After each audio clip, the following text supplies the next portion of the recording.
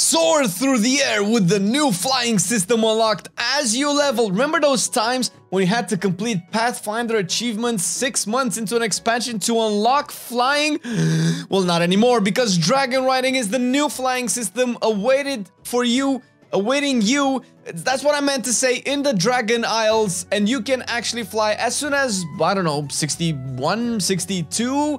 Really early on, and it is a lot more than just simple flying, and that's what we are going to be talking about today. A guide for everything that you need to know on dragon riding going into the new expansion, so you can race, so you can compete, so you can fly from high peaks at supersonic speed, man.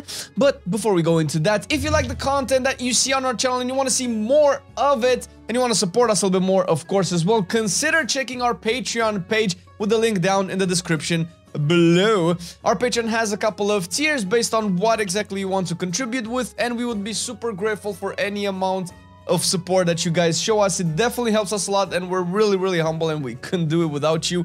And hey, you might even get some goodies like wallpapers and be a part of the monthly Patreon talks, which we will have one soon before the holidays.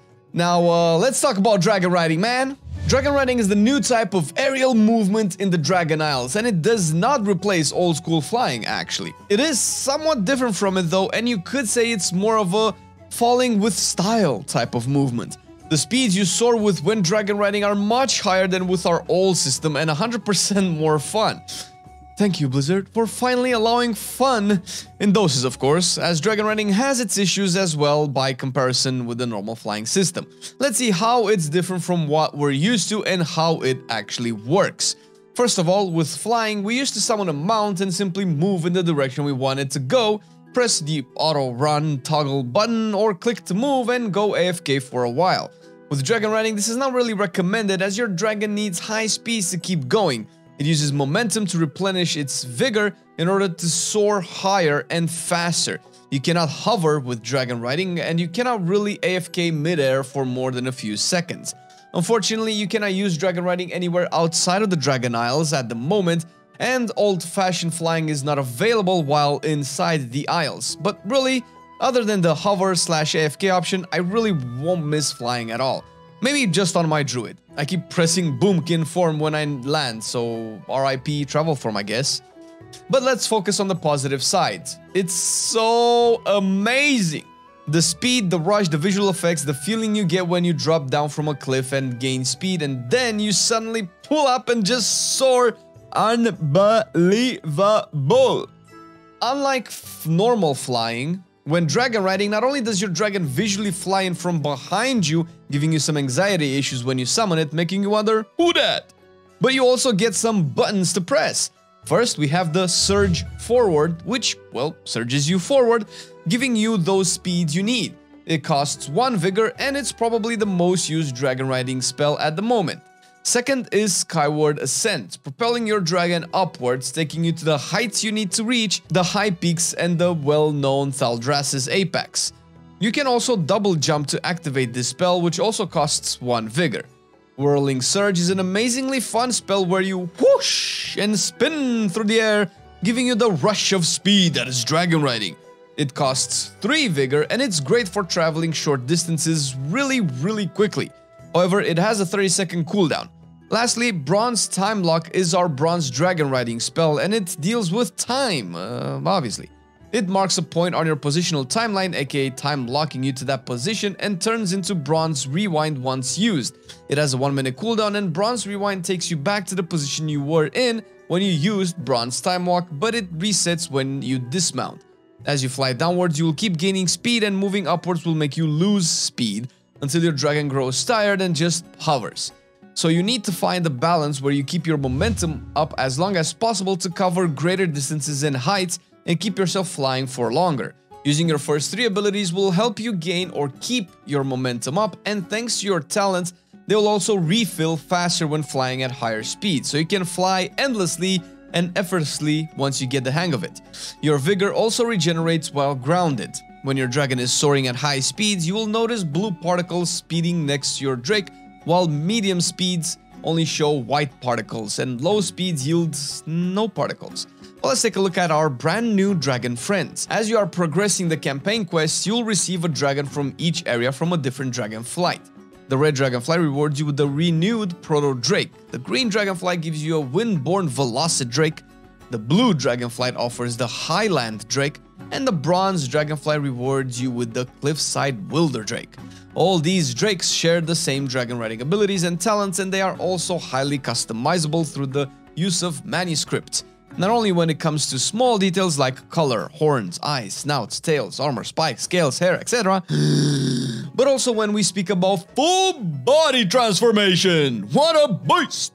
Basically, the full body transformation option is a complete rework of your dragon into something new, like the Storm Eater model from the raid, or for PvP, the Crimson Gladiator. I wonder if these will count as extra mounts for my collection.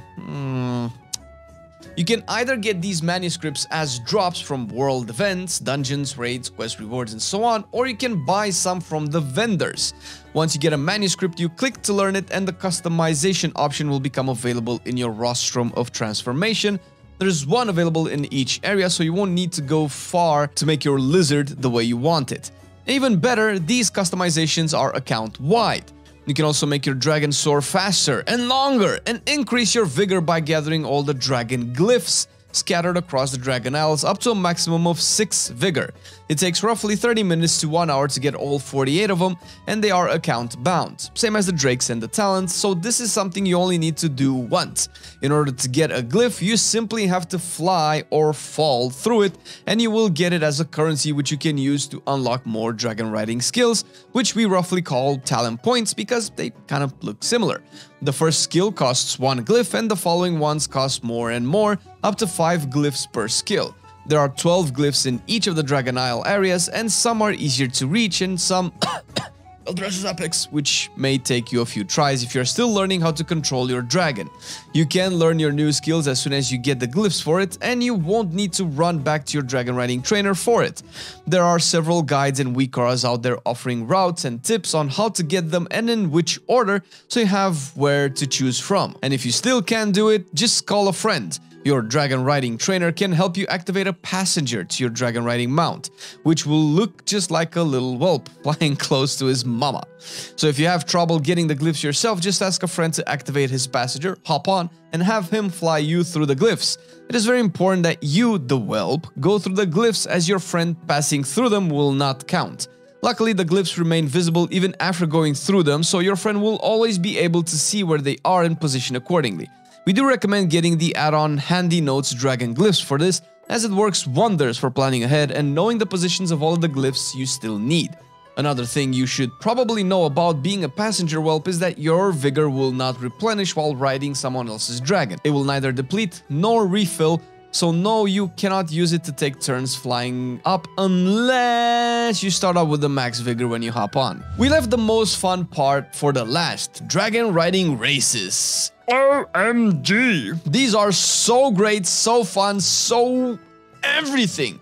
And they give pretty nice rewards too, from customization manuscripts to transmog, a pet, and a title.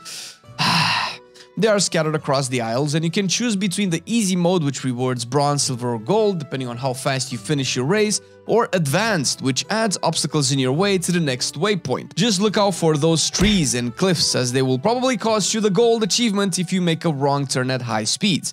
The advanced races are unlocked once you complete chain quests, starting from the Waking Shore Tour quest, which will help you unlock the following part of the chain of races in all of the 4 areas. You will start your race with 3 vigor, even if your drake can go up to 6, or if your vigor was depleted before starting the race, just for fairness. During races, you may also notice wind gales, whooshy winds in your waypoints, which will give you speed and momentum, so try to go through them if they're not too far off your path. A partly similar effect you can also find in the winds of the isles found through the areas, which will help your dragon propel itself upwards, thus helping you reach new heights and gain more momentum. But they are generally not part of a race. You can also encounter 3 types of orbs in a race. A vigor orb, which will fly you upwards and help you instantly regain 1 vigor. A stun orb, which will stun you for 2 seconds, thus making you lose all of your momentum. And a slow orb. However, your talent Onaran Gusts will help you deal with the last 2 types of orbs with more ease by allowing you to cross through them without getting the negative effect if you time it less than a second after using Surge Forward. Once you reach Renown 7 with a Valdrakken Accord, you'll also unlock Aerial Challenges, which allows you to do Dragonriding World Quests, which reward all sorts of goodies, including manuscripts, so you can customize your Drake even more. For those of you with motion sickness, fear not, Blizz got your back. In the options menu, either go to the Accessibility, General, and Motion Sickness, or simply type Motion Sickness in the search bar and fiddle with the options there to keep your character centered and to reduce camera motion. Some players also mentioned that they found Dragonriding to be easier and more fun by using first-person camera. And this has been one of the biggest hooks that the Dragonflight expansion has kind of showcased for us, and we were kind of worried that it would be a grindy progression system, and it doesn't feel like it's so, and it beats Torghast a million times over and over. It's good, but what do you think? What is your favorite proto dragon? They're not all proto dragons. What is your favorite Drake? Leave it in the comment section below. And what is the best time you've gotten on a gold race? Thank you for watching the video. Thank you, patrons, for supporting the content, and we will see you in the next one. Bye-bye. I've been loving it then, I still love it now. Still, I play WoW. Still, I play WoW. Getting better every day, let me show you how. Cause still, I play WoW. Still, I play WoW. It's getting harder to stay, but at the end of the day, it's a guilty pleasure, so just log in and play. Whether it's classic or retail, I'ma do a /bow. Still, I play WoW.